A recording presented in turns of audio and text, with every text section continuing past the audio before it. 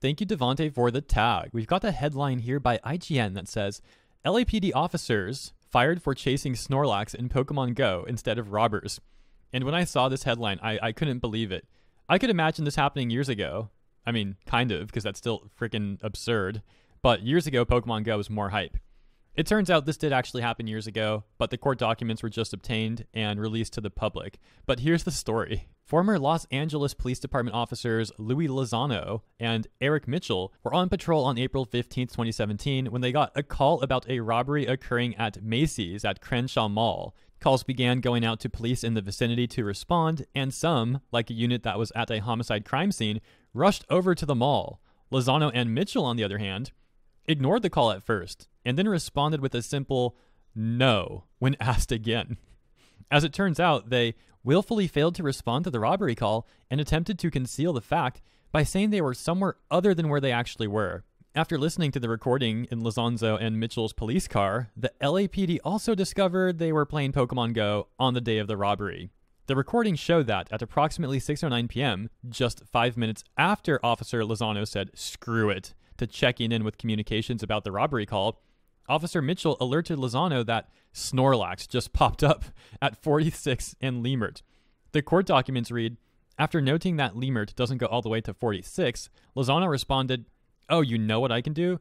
I'll go down 11th and swing up on Crenshaw. I know that way I can get to it." I guess it is the Snorlax. Mitchell suggested a different route, then told Lozano, "We got 4 minutes." For approximately the next 20 minutes, the DICVS captured petitioners discussing Pokemon as they drove to different locations where the virtual creatures apparently appeared on their mobile phones. On their way to the Snorlax location, Officer Mitchell alerted Officer Lozano that a Togetic just popped up, noting it was on Crenshaw, just south of the 50th.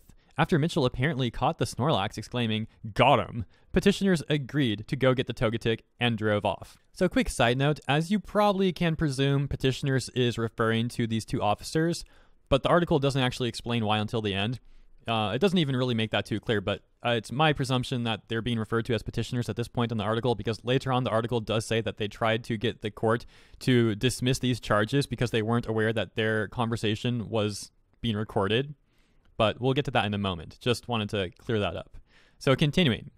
After successfully catching the Togetic, after Lozano buried it and Ultra Balled it, that's what these are quotes. Like, apparently the freaking officer literally said that he buried it and Ultra Balled it. I'm laughing at how absurd it is. Like, that's just creepy way of putting it, man. Yeah, I buried that Pokemon, Ultra Balled it. Like, dude, it's Pokemon. Pokemon are cute. Like, calm down. Of course, language aside, it's also absurd that they even did this to begin with, like the whole thing. Anyways, continuing. They decided to return to a 7-Eleven to end their watch. Later, they would lie about playing the game and even said they were merely having a conversation about Pokemon Go and that they were capturing an image of the Pokemon on the tracking app.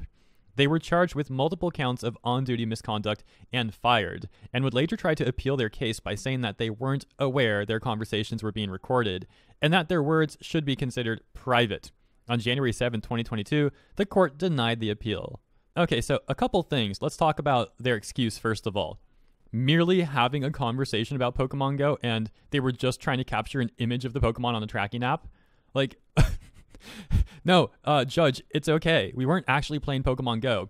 We were just trying to capture an image of a Pokemon on a tracking app. Yeah, like that's supposed to be better. That's supposed to make it okay, on top of the fact that they were then lying to the judge. I'm also curious what penalty they received for the on-duty misconduct, because it says they were charged with multiple counts of on-duty misconduct, but they don't tell us what actually occurred, and fired. So I'm just going to presume that there was some other penalty along with being fired, because I certainly would imagine officers should take their job seriously, and on-duty misconduct should be taken seriously as well. But yeah, that's my thoughts on that. That's the story. Thank you for tuning in. Let me know what you think in the comments. I'll see you there, and also in the next segment on the way.